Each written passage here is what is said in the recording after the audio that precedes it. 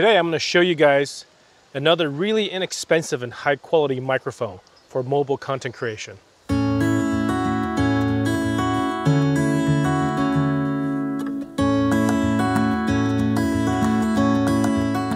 What's up everybody? Welcome to Freely Roaming. My name is Dan. I've been testing a bunch of these wireless microphone setups for a little while. I've tried everything from DJI to Rode to Hollyland, and now I'm trying this real popular, newly released Hohem MIC-01. This is, I believe, Hohem's first foray into the wireless microphone world.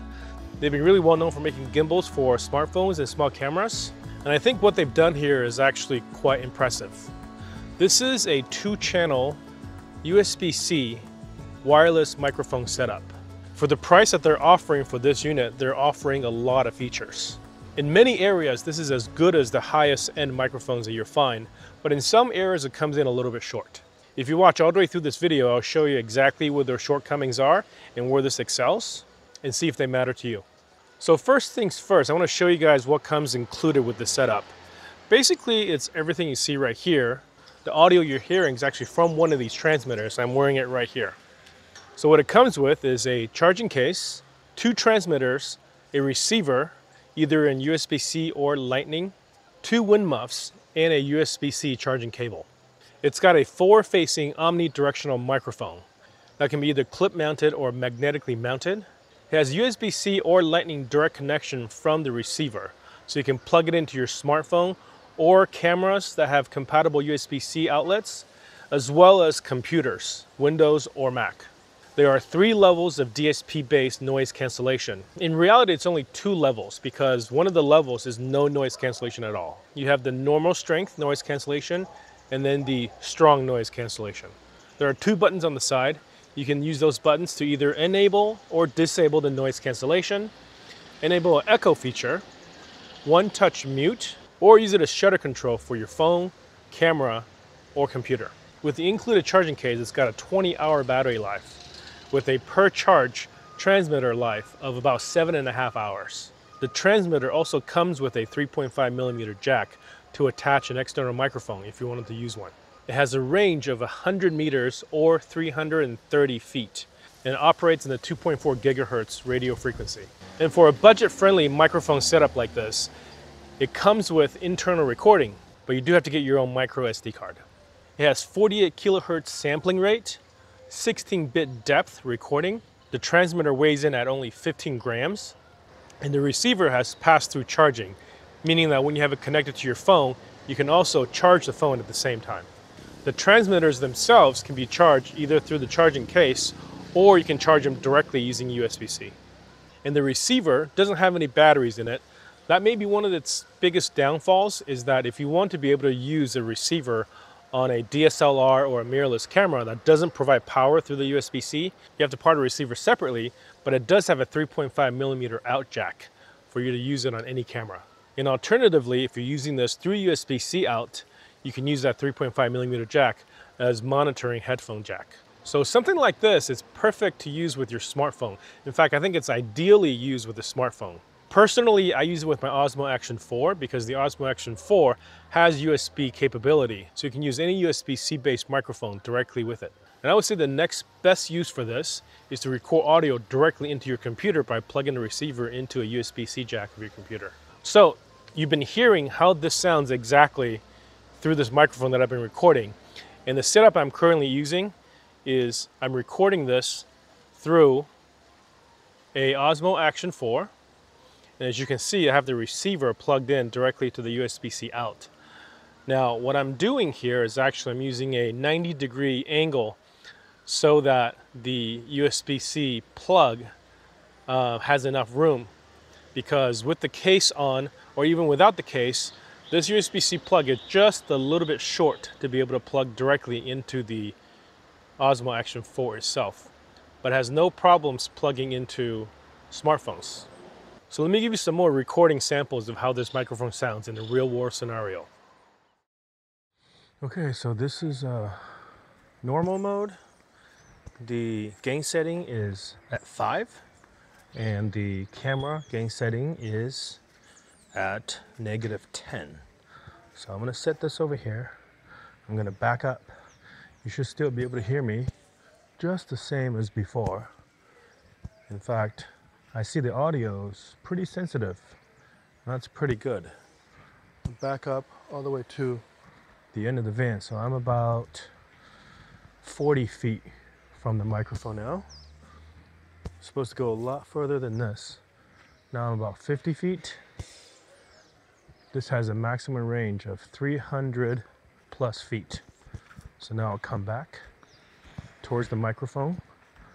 Again, this is the normal, no noise cancellation setting on a Osmo Action 4. All right, so this is the 2-channel microphone test for the Hohem MIC-01. And these two mics, these two transmitters, even though they're separate transmitters, so two people can wear it. I'm wearing one. I'm wearing one. And there's one downside for having this 2-channel setup, is that these are actually all mixed together.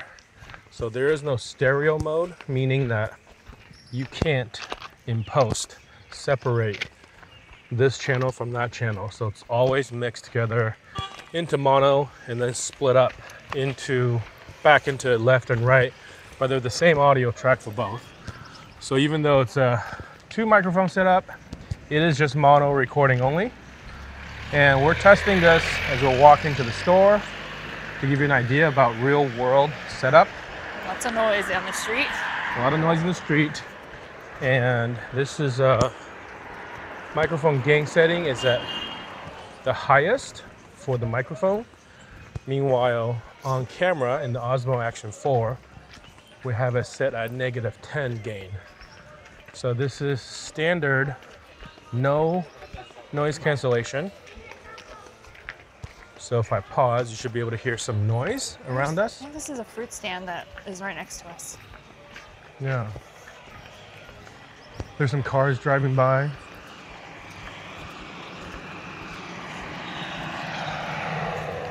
Okay, so now I'm going to turn on level 1 noise cancellation. Okay, so now I have noise cancellation turned on. Perhaps you'll hear less, or maybe you won't hear any difference at all. There's a motorcycle coming. Bicycle guy with a motor on it. Okay, so not a motorcycle. Motorized bicycle. Okay. Homemade. So now I'm going to turn on level 2 noise cancellation. Okay, so this is stronger noise cancellation, as signified by the yellow light. Hopefully you hear less as the car drives by right now.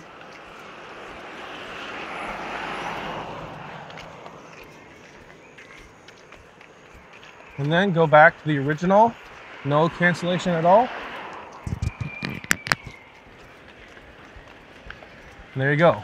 Now this is standard mode with no noise cancellation. You should hear everything around us.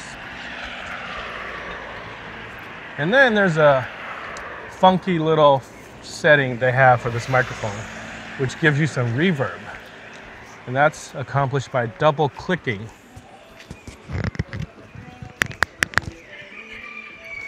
Okay, so now we have reverb mode. You can hear that my voice is digitally, artificially echoing. I'm not sure exactly where you would use this mode, but you know, it's kind of a fun little tool if you want to play with it. Okay, back to normal mode again. So there's a real world test of the Hohem MIC-01 2-channel USB-C version. All right, so let's talk about price here.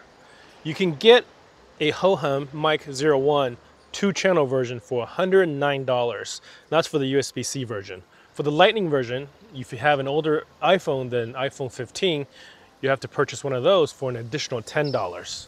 And the best comparison, I think, for this microphone setup is to compare it with the Hollyland Lark M2, which comes in at $139. So this is $30 less than the Lark M2. And it does have some extra features that the M2 doesn't have. Let me give you some pros and cons of this microphone. For the pros, it is inexpensive. At $109, I don't think there's anything out there that comes as close to having this kind of value.